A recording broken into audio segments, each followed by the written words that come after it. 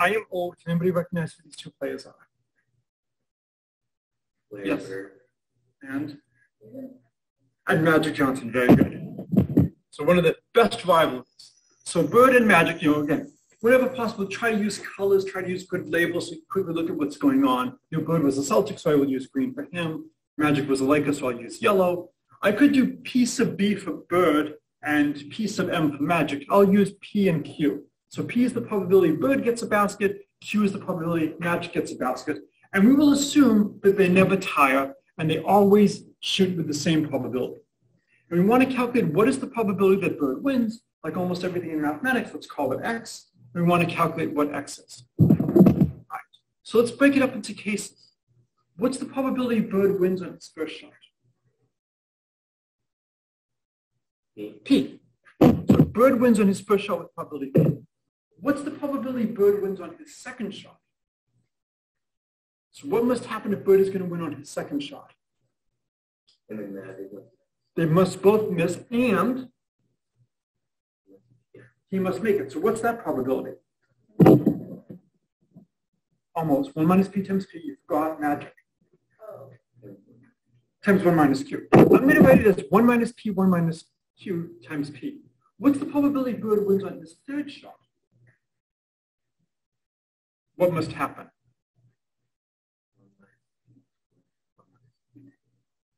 Yeah. I'm going to write it as 1 minus P, 1 minus Q, 1 minus Q, 1 minus Q times P. Miss, miss, miss, miss. Yes.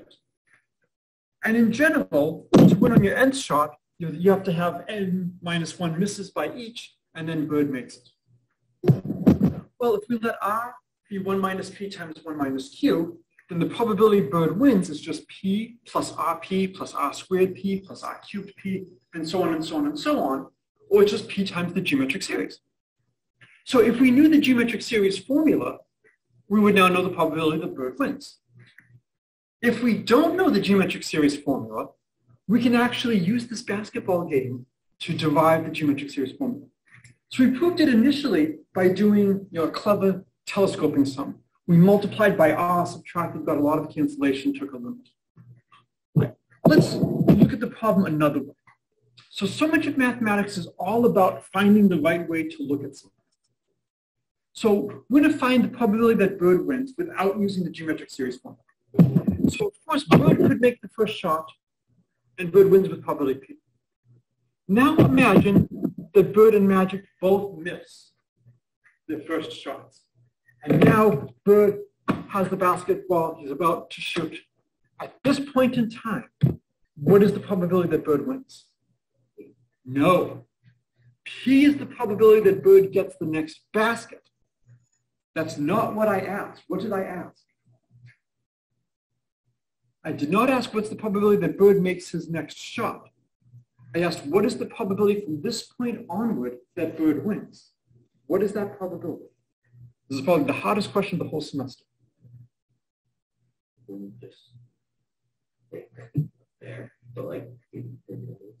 Well, you have to tell me very concretely, explicitly, what is the probability Bird wins from this point onward?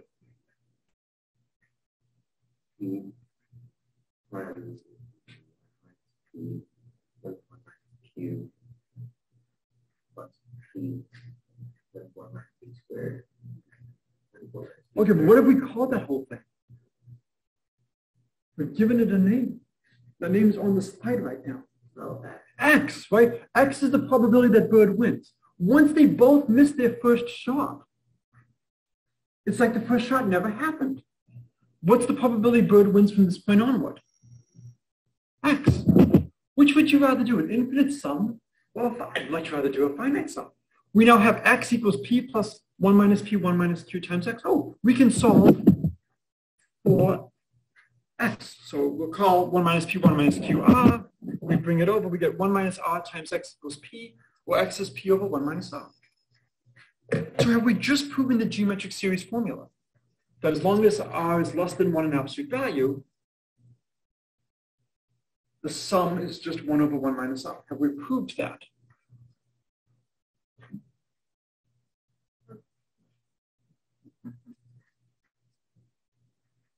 What must be true about R for this problem? R is equal to 1 minus P times 1 minus Q. So what are the possible values for R?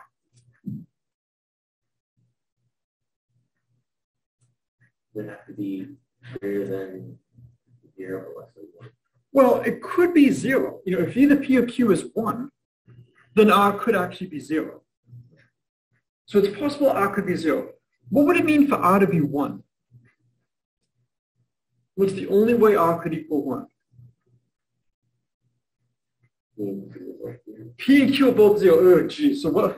So P and Q are both 0. So none of them would ever win. Well, actually, if we take P and Q to be 0, the formula would become 0 over 1 minus 0. Okay, actually, oh wait, but R would be 1, so you'd get 0 over 0, which is undefined. Good. I actually like the fact that it's giving me an undefined in a situation like this. I really don't want it telling me who's going to win when neither one can win. When my brother and one of his friends were very young, they had a Apple baseball game where you could make your own players. And my brother, I think, made the ultimate pitcher who strikes everybody out. His friend made the ultimate batter who always got a home run. And they faced off. And it took the computer a significant amount of time before it finally came up with what I believe is the only reasonable outcome. Anybody want to guess? Well, so it had to do something. So the pitcher always strikes everybody out. The batter always hits a home run. What did it decide happened? How many bases do you get when you get a home run? How many bases do you get when you get out? What do you think the computer said? Double. Yeah, so amazingly, the computer gave him a double, which is, I think, a really phenomenal fact that the computer was able to say, yeah, let's make it a double. Whenever you have a formula, check the extreme cases. Is this reasonable? Good. When R equals 1, I should not be able to say who's winning, and the formula breaks down. That's excellent, excellent, excellent. The problem is this only works when R is between 0 and 1. When we did the algebraic proof of the geometric series formula, that proof worked for any R less than 1 in absolute value. So this doesn't deal with negative R's. It doesn't deal with complex R's. If you want for extra credit, you can modify this problem so that it will also work for negative R's. You have to do a little bit of algebra. But when we interpret R as a probability, it can't be negative. So you just need to be aware of what are the issues when you're doing this. All right, so the main thing going on here is that we have a memoryless process. And that's what is so wonderful about something like this is that with a memoryless process, as soon as certain things happen, it's like we reset the game. Anybody ever played chess? So in chess, if you have a threefold repetition of the board position, it's a draw. So it's not enough to just know where the pieces were on the board. You need to know what all the moves have been up until that point in time if you're going to truly analyze the game, because you have to make sure you avoid repetitions of moves. Okay, any questions about geometric series formula?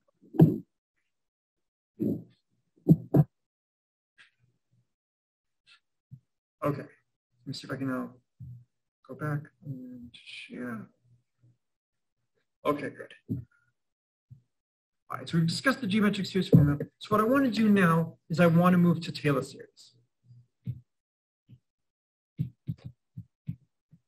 And to some extent, we've already seen a little bit of Taylor series. And we've seen it with tangent lines. And so what we had is some function, say y equals f of x. We have some point A, and then we have, this is the point A comma f of A, and the slope, what's the slope of the line that's tangent at that point? The derivative of A. And so the tangent line, we use point slope. We get y minus f of A is f prime of A x minus A.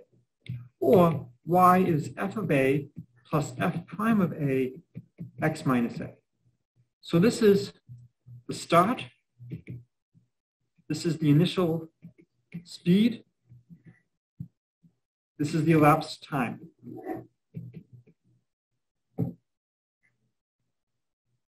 Oh, dear.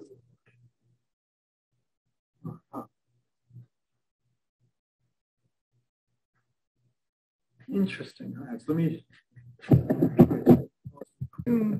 Okay. So we just rewrote the tangent line and we just moved the f of a over to the right-hand side. And now we can view this as the tangent line starts off at f of a. That's where you started at time a. F prime of a is your instantaneous speed. And then x minus a is the elapsed time. So if you're traveling at a constant speed, there's going to be no error. If your speed is changing, then of course you would expect there to be some error. And the question is just how much. And eventually, we might actually spend a lecture trying to quantify just how close you are. And typically your error is going to involve one derivative greater than the largest derivative you're using. So here we're just using the instantaneous speed at time A, so the error would depend on the second derivative. What is the second derivative? If the first derivative is speed, second derivative is what? Acceleration. Anybody know what the third derivative is?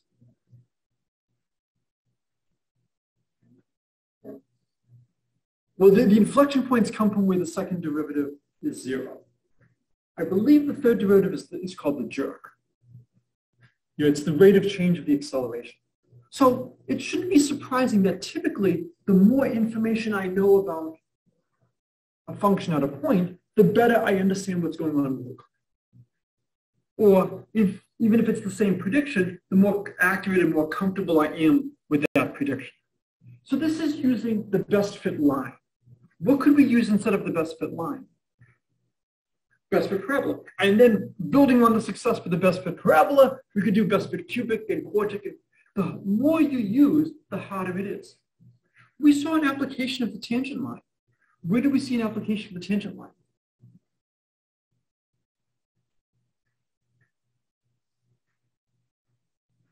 So this is when we did Newton's method to find roots. Did we do that in this class?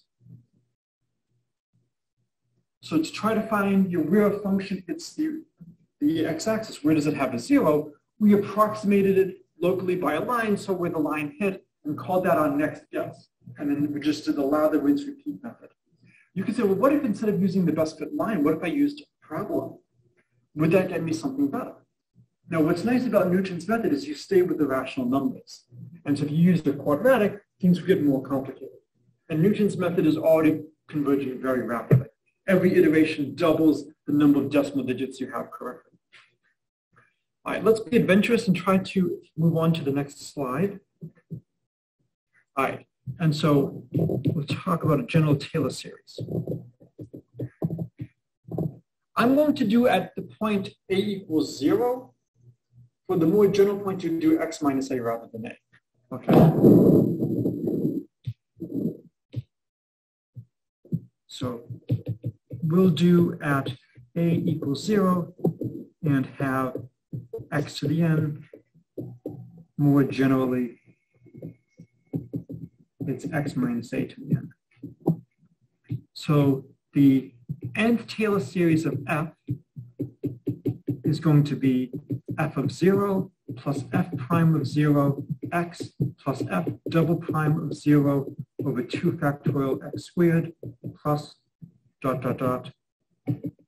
plus, and then we put the nth derivative in a parentheses like that at 0 over n factorial x to the n.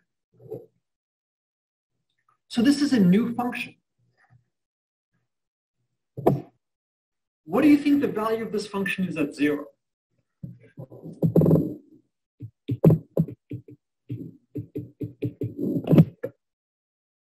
So when I take x equals 0, what do I get? 0. No, not quite. Almost, but not quite 0. When I take x equals 0, what do I get? I get f of 0, because all the terms with an x vanish, and I just get 0. Now I could take the derivative of t at f. Well, if I take the derivative, what's the derivative of f of 0? F of 0 is a constant, so what's the derivative of f of 0? It's just going to be, it's the derivative of a constant. What's the derivative of a constant? 0. Now I take the derivative of f prime of 0x. What's the derivative of f prime of 0x?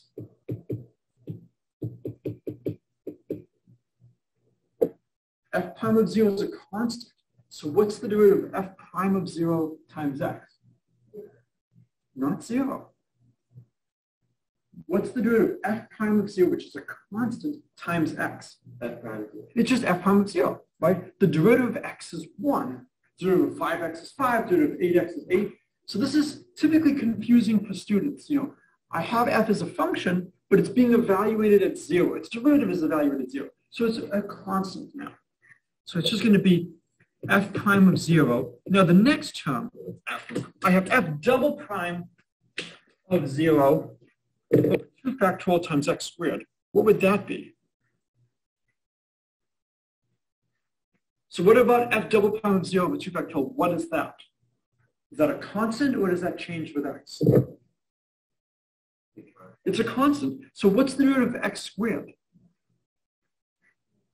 2x. So I'm going to write the next term as f double prime of 0, 2 factorial times 2 times x, all the way to the last one, which is the nth derivative at 0 times n over n factorial times x to the n minus 1. Isn't that second term, wouldn't it just be f prime of 0 times x? I'm sorry? Like, I don't want to simplify. oh, okay. And now when I plug in x equals 0, what do I get?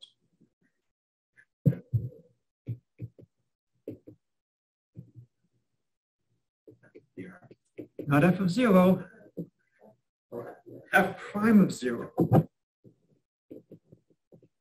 And now if I take another derivative at x, what's the derivative of f prime of 0?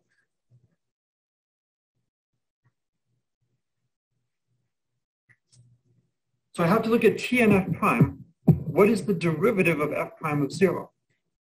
It's a constant. So what's the derivative of a constant? It's 0. Now I have f double prime 0 times 2 over 2 factorial times x. So what's the derivative of that? It's just a constant times x. What's the derivative of x?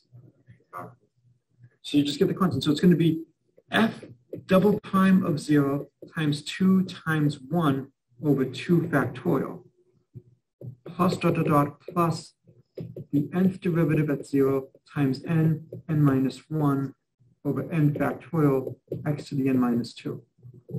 And now you can see why I didn't want to cancel things. I have 2 times 1 over 2 factorial. That's going to cancel perfectly. And when I plug in 0, what do I get?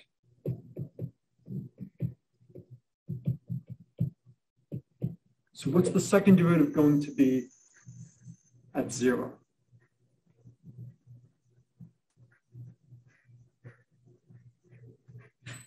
Double prime of 0. It's just f double prime 0. Everything else cancels. So this agrees with f of x for the first n derivatives at x equals 0. I've only done the first 2, but you can just keep going like this. And so the whole point of the Taylor series is I'm coming up with a polynomial approximation that agrees with my original function. And it agrees not just by having the same value at the key point, but the same derivative, the same acceleration, the same jerk, and so on and so on and so on. And the hope is that as we take more and more terms, as we take a higher and higher degree polynomial, it's going to do a better and better job approximating. Okay. So what I did over here is I did a program to try to plot the Taylor series approximation for cosine. And so I have a couple of things I can control. So x naught is the point that I'm looking at. N is the number of terms in my Taylor series that I'm doing. And then the C is just allowing me to zoom in or zoom out. So I can zoom in a little bit more if I wanted to.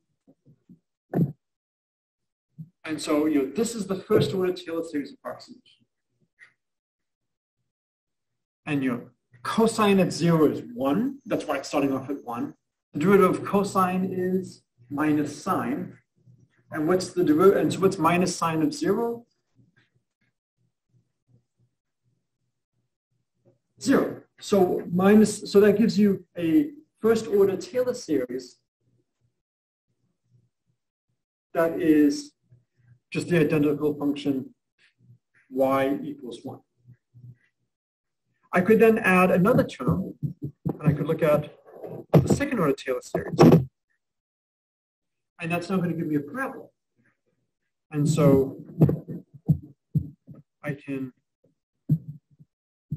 zoom in a little bit and see how good of a job it's doing. So is that a pretty good job, yes or no?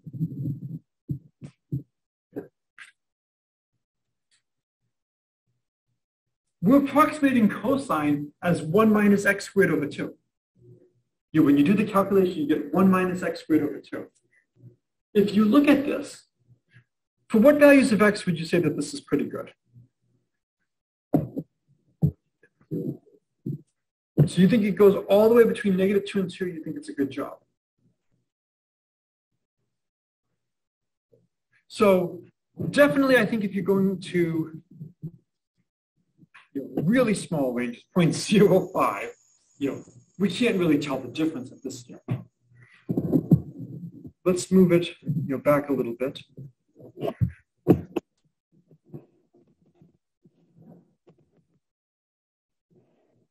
And so this is going almost to a little bit past 0.5, -0.5. In that range, around 0.6, I'm beginning to see a discrepancy. But even at 0.5, it's looking pretty good. Do you think cosine can be approximated by a quadratic polynomial for all values of x? Why not? Yeah, the quadratic is going to go down to infinity. And we know sines and cosines live between -1 and 1. So this has to get bad. And so as we zoom out a little bit, we can see, oh, yeah, it's getting bad. So, there's definitely a range where it does a decent job. So rather than just doing 2 coefficients, we could do 3 coefficients, right? There's no change. And the reason there's no change is when you take derivatives of cosine, it alternates between sines and cosines, right? And so all the odd terms are going to count on evaluating sine at 0. So all the odd terms are 0. So the third order Taylor series expansion is actually the same as the second order Taylor series expansion. So rather than doing the third order, I should do the fourth. And so that would give me the best fit quarter. And now, if you look at it, it's actually doing a much better job over a larger region. And so if I zoom back in a little bit, definitely between -0.6 and 0.6, it's working. Well past -1, it's working. It's feeling around now -2, 2. And I really only have to go from, minus pi to pi. And then that would give me a whole cycle of cosine. So rather than doing the fourth order, I should next try the sixth. And now, looking at the sixth, if I zoom out a little bit, okay, it's getting a little bit better, but not so great. Oh, okay, there we go. Now it's going in the right direction. It's getting a little bit further. But I need just some time. I'll just go to the maybe 12th order. And here's the 12th order. I'm basically now going from minus pi to pi, and it looks wonderful. If I zoom out,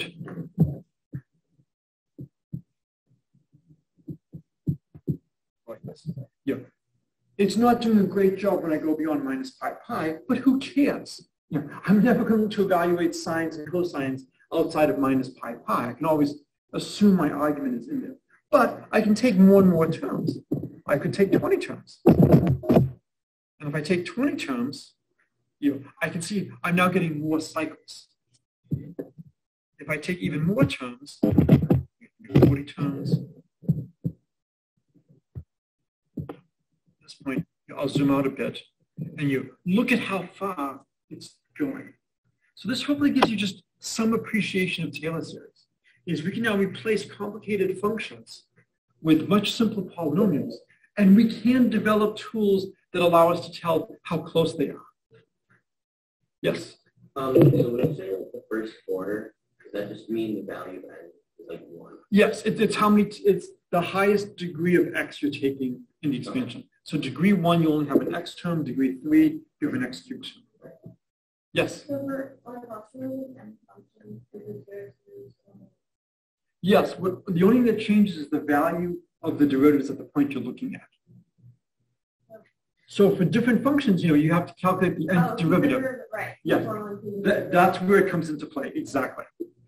So I might have occasionally mentioned this function in class, e to the negative 1 over x squared. Have we talked about this function? Okay, this is either the best or the worst function in all of mathematics. Functions like this should not exist. Or they make life interesting, depending on the point of view you want to take. So here's a plot of it. If you think about what's going on, zoom in a little bit. I have e to the negative 1 over x squared. If x is really small, like 1 over 1,000, x squared is 1 over a million. So 1 over x squared would be a million. So e to the negative million, that's going to be an extremely small number. So as x is getting closer and closer to 0, this function is really decaying to 0. Let's zoom in a little bit more. Okay? You keep zooming in, keep zooming in, keep zooming in. Look at that. I'm now going between minus 0.2 and 0.2, and I've got things of size 10 to the negative 11 for the size of the function. Doesn't really want to let me zoom in any further, but let's see if I can cheat a little bit.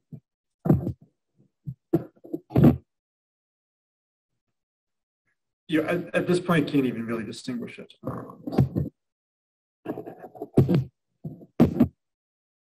I 10 to the negative 41. Okay. This function is small. As a nice exercise, I love how it says, the number is too small to represent as a normalized machine number. Precision may be lost. And you get a little red warning sign. Wonderful. This function is extremely small. It turns out if you calculate all of its derivatives at the origin, every derivative is 0. And so let me see if I can shift back and reclaim the screen.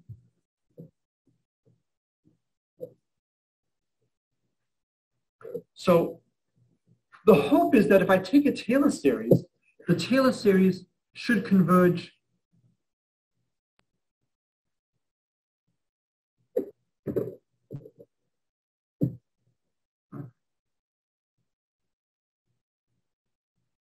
So the hope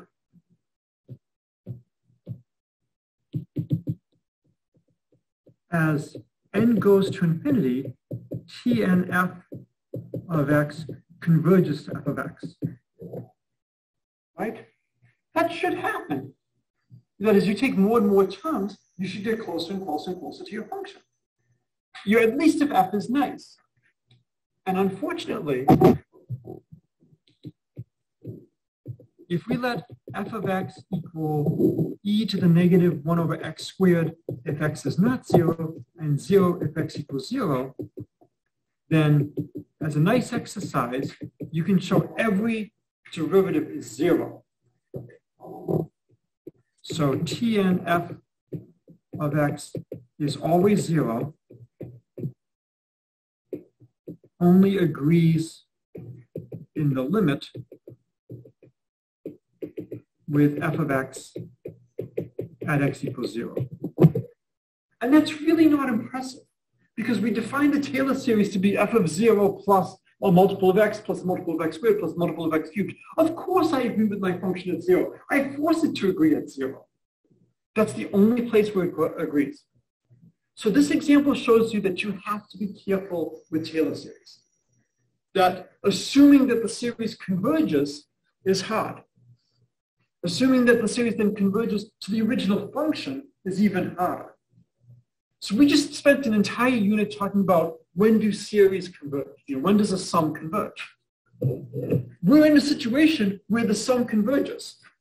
So the Taylor series, again, TNF of x is the sum, n goes from 0 to n, of the nth derivative at 0 over n factorial times x to the n.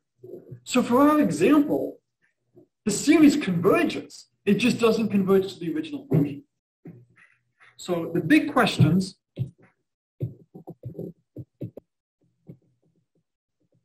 so one, does TNF of x converge as n goes to infinity?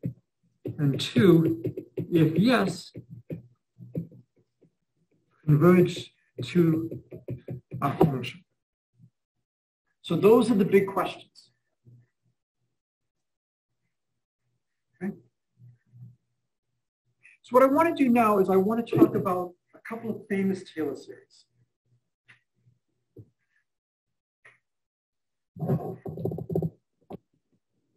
And so one of them we've already seen.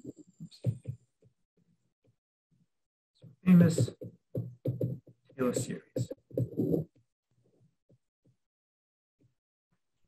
So the first is e to the x is 1 plus x squared over 2 factorial plus x cubed over 3 factorial plus dot dot dot equals the sum and goes from 0 to infinity of x to the n over n factorial. If we use the derivative of e to the x is e to the x, right? Then if f of x equals e to the x, what's f prime of x? E to the x. So what's f of 0? What's f prime of 0? F double prime of x would also be, and so f double prime of 0 would also be, and so this just, so if you know that the exponential function equals its own derivative, or if you say, hey, let's look at this special function that equals its own derivative, we'll just write it as e to the x.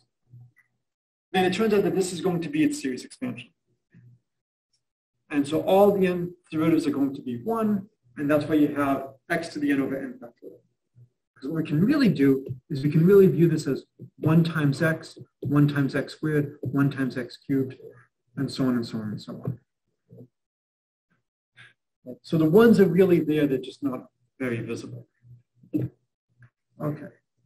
How many of you have seen e to the I theta is cosine theta plus I sine theta? They've seen, sometimes they write this as cis theta in high school, cosine I sine.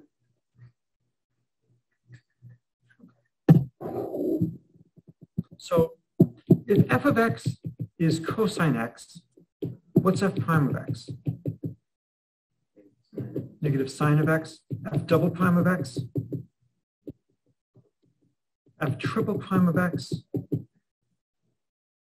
positive sine of x, and then the fourth derivative, we switch to Roman numerals.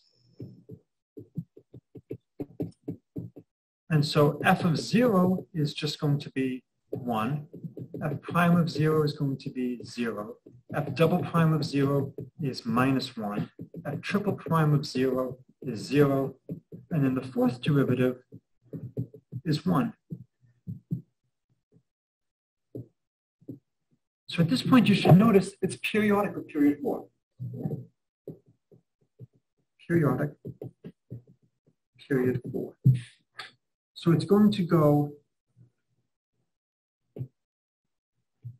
cosine of x is going to be 1, and there's no x term, and it's going to be minus 1 times x squared over 2 factorial, no x cubed term, plus 1 times x to the 4th over 4 factorial, no x to the 5th term, minus 1 times x to the 6th over 6 factorial, plus 1 times x to the 8th over 8 factorial, minus, and so on and so on and so on. This is going to be the expansion for cosine. Okay? And it's just going to keep repeating. Basically 1 minus 1, 1 minus 1. I'm not going to do it But, similar analysis gives you sine of x is x minus x cubed over 3 factorial plus x to the 5 over 5 factorial minus x to the 7th over 7 factorial, and so on and so on and so on. Right. What does, if I is or am the square root of -1, what is I squared? -1. What's I cubed? Negative I, right? Because I cubed is I squared times I, so it's going to be minus I. What's I to the 4th going to be? 1. What's I to the 5th going to be? I. So, notice that again, periodic with period 4. Where have we seen something periodic with period 4? Yeah, previous slide, right? I wonder if there's a connection. I wonder if maybe that's why Miller was writing e to the I theta as cosine theta plus I sine theta. So this is the relationship between sines and cosines and exponentials. So let's consider e to the ix.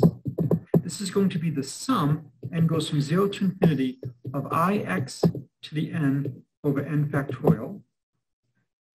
So this is going to be the sum, n is even, ix to the n over n factorial, plus the sum, n is odd, ix to the n over n factorial. All right, well, for the even ones, I can write this as maybe m goes from 0 to infinity. I'll have I to the 2m, x to the 2m over 2m factorial. And for the odds, I can write n, my first odd is going to be the number 1. So I can write maybe n is 2k plus 1. So here I'm doing n equals 2m. Here I'm going to do n equals 2k plus 1. Or maybe I want to do 2k minus 1. I'll do 2k minus 1. So I'll do a sum. K goes from 0 to infinity of I to the 2k plus 1 x, minus 1.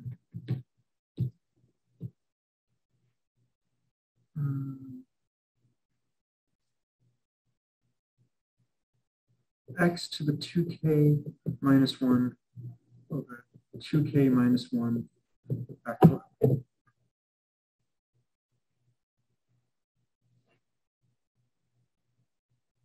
No, I'm sorry. I'm sorry. I do want to have it as plus 1. Because when k equals 0, I now get 1. So I do want to have this plus 1. Okay. Well, let's look at what's going on here. I to the 2m is the same as I squared to the m. Right? So I to the 2m is I squared to the m is -1 to the m. So this is just going to be the sum, m goes from 0 to infinity, of -1 to the m, x to the 2m over 2m factorial. And now for the second one, notice I have an I to the 2k plus 1. I can pull an I outside. And then I'll have a sum, k goes from 0 to infinity. I have I to the 2k. Okay, so that's going to be -1 to the k, x to the 2k plus 1 over 2k plus 1 factorial. This is just sine of x. And this is just cosine of x. So we get e to the ix is cosine x plus I sine x. This is extremely useful. So why is this useful? You can derive all of trig from this. E to the ix times e to the minus ix is e to the 0, right? And what is e to the 0? 1. So this is cosine x plus I sine x times cosine x minus I sine x. And I'm using e to the minus ix is cosine x plus I sine negative x. But because cosine is even, cosine of negative x is just cosine of x. Because sine is odd, sine of negative x is just negative sine of x. So this is just cosine x minus I sine x. All right, well, when I expand this out, I get cosine squared x plus I sine cosine minus I sine cosine, so that cancels. And what's I sine x times minus I sine x? It's plus sine squared. Do you recognize this? Cosine squared x plus sine squared x equals 1. Let's do another one. E to the ix, e to the iy is e to the I x plus y.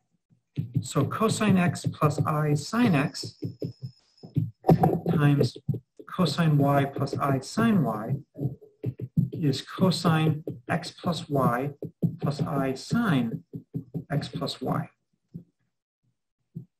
So we get cosine x cosine y minus sine x sine y. I'm just doing the real part. And when I have two complex numbers and I multiply, I'm just keeping the ones that are real.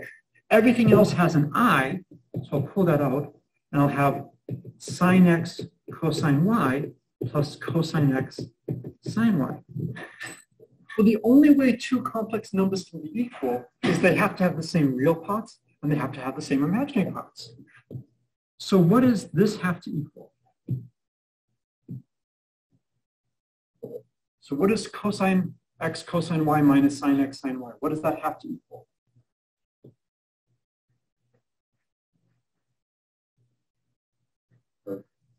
Cosine what? Cosine x cosine y minus sine x sine y. You know, this came, it's cosine x plus y.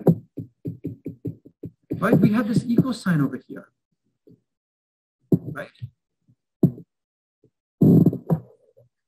Because they're equal, the only way that it can happen is the real parts have to be the same. We've just proved the angle addition formula for cosine.